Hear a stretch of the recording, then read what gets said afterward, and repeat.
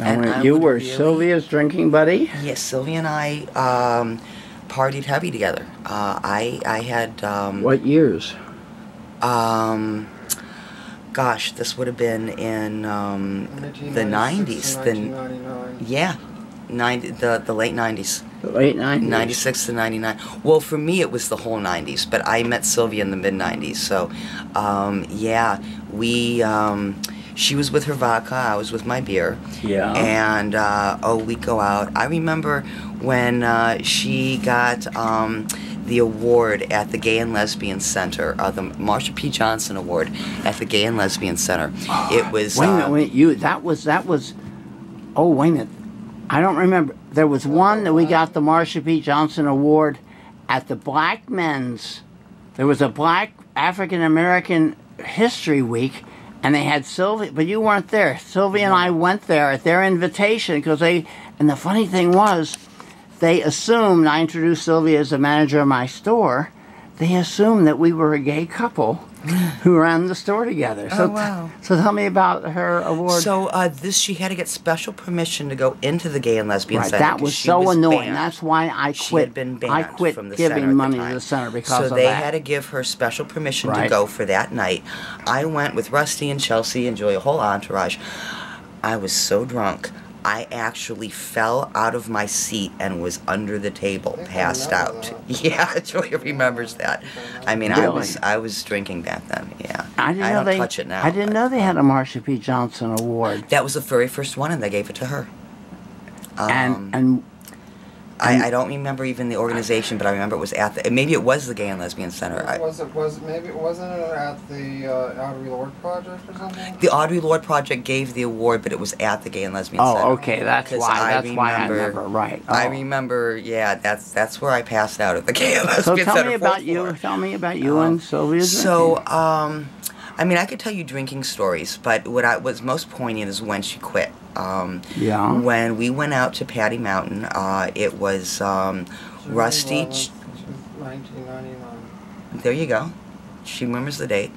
1999. It was Julia, Sylvia, myself, Rusty, Chelsea, and Marilyn. Marilyn was there. And Sylvia drank the last of her beer. She brought it out there with her, and when she finished it, that was it. She didn't get any more. She had gone down from vodka to beer. From vodka to beer, and then... That was her step towards sobriety. That was her step towards sobriety, and then from beer to non-alcoholic beer and pot. O'Doul's. O'Doul's, yes. Yeah. O'Doul's and pot. Oh, I had an O'Doul's on the steamship. Yes. And goddess bless her, she did it. I don't know how she did it, but she did it. It worked. I remember that weekend. She slept most of that weekend. That was the weekend I got lost in the woods and had the vision quest. That was the weekend, really? Yeah. And there was a picture of Sylvia and myself hugging against a tree, and somebody took it at her funeral. I had it at her funeral, and somebody took the picture. And that was the only picture I had of me and Sylvia. Oh, yeah. Really? Yeah, I have other pictures of Sylvia, but not with the two of us together. Oh. Yeah. And what was her, because in the documentary, we attributed her involvement with Julia, who's here with us. In the flesh. In the flesh. I don't want to film the flesh. Make it. I'll film it now that the flesh is. Okay. So anyway, what was it? What was that her? What was her motivation for sobriety? Was it Julia? Was it movement, desire? A lot of it was Julia. A lot of it was health. A lot of it was, I think she was just getting sick of it, and she was getting angry at the bottle. She had started talking to the bottle. She had started arguing with it. You know, she'd say, "You bitch, you know, you've been ruling me all these years, and I'm going to conquer you." And she'd start having conversations with the bottle. And I remember even after she had quit drinking, I remember the one time, you know, she had been sober months, but she saw an empty bottle in a garbage can, and she said, "You bitch, you're not going to tempt me." You know? Ooh, like good that. for her. Yeah, I was so proud of her. When she worked for me, I would see her bag open in the alcove, and I would see the pint bottle in there, half empty. But I can honestly say, and it's incredible, all the years I never caught her or saw her take a swig. She was good. She was good. She must have been the She quickest was good. chug lugger, or she had a. I mean, how could she have worked for me for what, 2 or 3 years?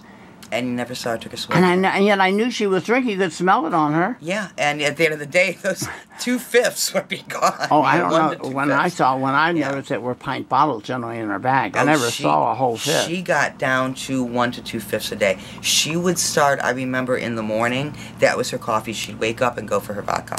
And, you know, the one Thanksgiving I'll never forget, because we stayed up cooking. We're both very good cooks, and we had stayed up all night cooking this great Thanksgiving dinner at Transy House. And we were both drunk off our asses. About 3 in the morning, we got into a fight, and it was a nasty fight. We went upstairs, and I'm crying, and we got Rusty and Chelsea up, and da-da-da. Well, what happened was Sylvia decided she's going to take the dog for a walk and get out of the house. So she takes Kiva. Kiva bolts with Sylvia. Sylvia tears her leg on the gate so bad that she's got to go to the hospital. EMS comes Thanksgiving morning. EMS comes. Didn't she fall down? I thought she actually fell down in the back yard. No, that was Climbing up on Kiva. the stairs. And where was this? This was Transy House? Transy House. No, Kiva. This was Kiva. You can ask Rusty. This was Kiva pulling her, and she tore her leg on the gate. I have a great documentary on Transy But, House you enjoy seeing. Anyhow, Sylvia and I made up after that. She was in the hospital, and it was Thanksgiving. It was cold, so I had this huge, thick brown suede coat on with all this fleece lining. And she was laying in bed, and they had her on a phenobarbital drip so she would not go into DTs. Oh. And I had a 40 of beer, and I was acting like I was giving her a hug while she was chugging it from the inside of my coat Oh my while she was on the God. phenobarbital. Yeah, Thanksgiving Day. Somebody Yeah, did Well, we this. you were were. bringing her in food Would that be? Could we do that as a painting or a drawing? Of you being the angel of mercy? It was almost like she was drinking from my breast, you know. It was a big 40 of Budweiser, you know. Well, that's a Yeah. great story.